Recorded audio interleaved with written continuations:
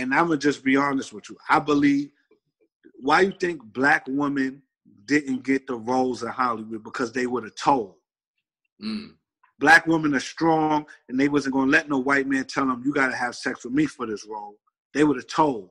So, but the successful black woman that did do it, I believe, shut up and did what they had to do to get in that position. I believe Halle Berry let some white man touch her to get those roles and didn't say nothing about it. Because, again, for capital gain, some people would take the lesser of the evil. That's just what I believe. Because now there's a story out saying Halle Berry and Taraji P. Henson's manager, former manager, touched 8 black girls and 1 Asian girl. But he was using the fact that he was their manager to touch them, but they never got no roles. So now they got a class action suit against him. But if you go back to what I was saying, look at the 2 women that he represented, the 2 biggest black stars today in Hollywood. And they're not claiming nobody touched them. So what made them different? Wow. These are things you got to look at with an open mind, because at the end of the day, nothing is given. Like behind every successful black man is a Jewish man behind him. Believe that. What do you mean? Behind every successful black man, there's a Jewish man, right? But in secrecy behind all of that, pulling the strings. You Google every successful black man. I guarantee you, is a Jewish person on his team, financed something or did something. I guarantee you. Jewish people is about business. They don't care about the color. They know how to monopolize off of people's talents. Is there a way to beat that? Is there a way to get around that and we have, like what me and you always talk about, the black economical infrastructure. We have to build our own. If you go on YouTube and you look up the white racist NBA owner that got kicked out, he said when Jews is messed up, we have an organization to help them out. We pool our money together, and if he need a barbershop, we'll get him a barbershop. If he need this, we'll get him that. If she's into real estate, we'll get her a real estate office. He said black people don't do that. So now the black people that does get in power is a Jew that took his time out and said, all right, I see your potential. I'm going to put something into you. Clive Davis behind Puff Daddy. What's the guy named from Def Jam that gave Jay-Z and them their money? Leor Cohen. You just name them all. The white dude that own the NBA, they gave all these black people they contract. Those is Jews. If you don't have a Jew friend, you're not winning. You need. I tell all my people that get you a Jew friend. The Jew behind my success was a Jew. Yes, a Jewish person got me all my money. It's the truth. And I love him. He's like a father figure to me. But the point I'm trying to say is, it's the truth. Behind every successful black man, there's a Jewish person in the win. Yeah, that's funny. Do the research. I guarantee you. That's really good. Go Google who's the executive producers for the for the Oprah Winfrey show. Who cut her checks? Google that. I guarantee you it's a Jewish person. Her manager, who started her. That's you know? Powerful. That's really powerful. All right, we got to switch gears this last time. Okay, we can switch gears forever. I could talk about everything. I want to talk about this. I know you're on this healthier lifestyle. Yes. I want to know about this. Like I'm on my healthy thing too, but I know you are very conscious of your health right now.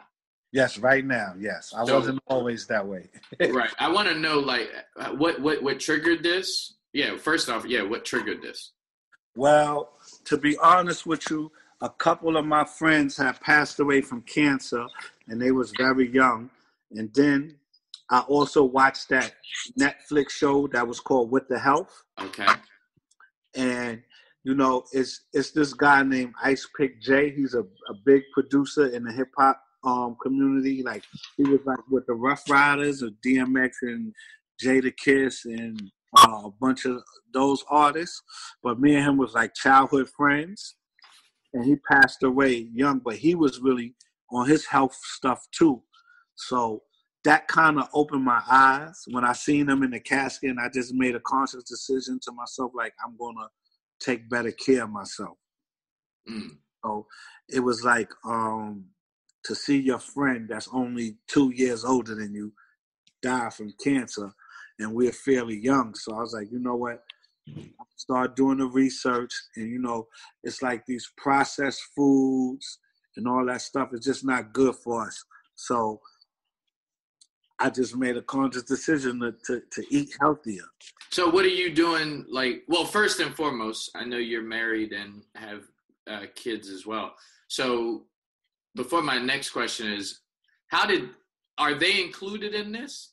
Well, me and my wife actually does it, and my daughters. Oh, so y'all guinea pigging. You and the wife y'all guinea pigging, trying it out first. Yeah, we on our 3rd month. Okay. And I didn't backslide or nothing. I'm doing good. I lost about 20 pounds. My wife lost some weight. I feel good. I could feel the difference. Okay. But as far as like my children, I'm not going to impose nothing on them yet. I'm trying to ease them into it. But as of right now, I want them to see the results from me and their mother. Do they see it? Like, have they noticed the 20 pound? Have they noticed you feel good?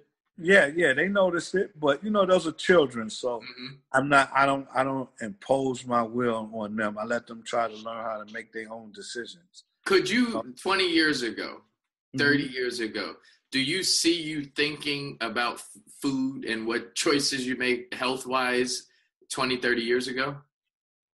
No. That's what I'm saying. Like, was you just the eat whatever type? Like, you didn't have any discipline. You just whatever you eat back in the day. No, I never ate pork in my life. You missed out. No, I didn't miss out. I used to eat pork all the time back in my day. Out. Pork is bad for you. I grew up in a Muslim household. That's number one. Okay. Yeah, but I've never ate pork. I won't say I've eaten bad. It's just that I've learned now that the stuff that I was eating is just not that good for you. So give us an example. Like, what's an example of some things that you were eating? McDonald's, processed foods, foods that's like, how can I say it, with a lot of fat and a lot of stuff that can grow inside of you and block your arteries. A lot of butter, I even learned that you can't eat too much fish because it's high in mercury. So, stuff like that I just was oblivious to. So when you just said butter, are you using less butter or are you not using butter at all these past days? I don't eat butter. I eat margarine now. I don't eat butter at all. Wow. Yeah. But it's not easy. I would never tell anyone it's easy, but you have to have, like what we was talking about earlier, you have to have the mindset. You have to have a conscious mind to say, I'm not going to do it no more, and this is what I want to do. And once you have that type of mindset, you actually can do anything. But you can cook though, right? Say that again? You can cook already. You already know how to cook. Yes, I cook, but that's the thing. Right now, I'm actually learning how to cook vegan food. Vegetarian food. I'm not a vegan. I'm a vegetarian and / pescatarian. Okay. So I'm actually like resetting my cooking skills. because I know how to cook all of the other type of food, soul food, Uh-huh. Italian food, Spanish food, Jamaican food, but I don't cook none of that no more. So I cook it for my kids, but I've been trying to like learn new recipes for the vegetarian stuff. But I'm getting a grasp of it. Okay, so yeah, I mean, this whole vegan thing. I mean, I know you watch basketball. We was talking about that earlier, but Kyrie Irving, do you know he went clean too? I think he's a vegan right now. Did you know that? I've heard it, but I didn't like do too much investigating on it. Yeah, he accredits a lot of his success this year because it happened in the early part of the year. But John Sally, you're familiar with, you remember John Sally. He's pushing a lot of these athletes to go vegan. So if you're looking for some inspiration on those new recipes as you're adjusting, I would check out John Sally. He's very well versed in this industry. Okay, yeah, I will do that because I'm definitely like learning new recipes and stuff like that. Like I just made some vegetarian lasagna, but they have like it's coming along. Like they have this thing called like Beyond Meat. Yeah. It tastes just like ground beef and all that. So I've been using that, and I've been eating Beyond Burgers and stuff like that. So it's a trial and error. You learn, and then you take what's good and you throw out what's bad. All right, just being honest, does your wife like the food that you like? Does she like the vegan lifestyle? Yeah, she likes it. Yeah. We started together, so we actually have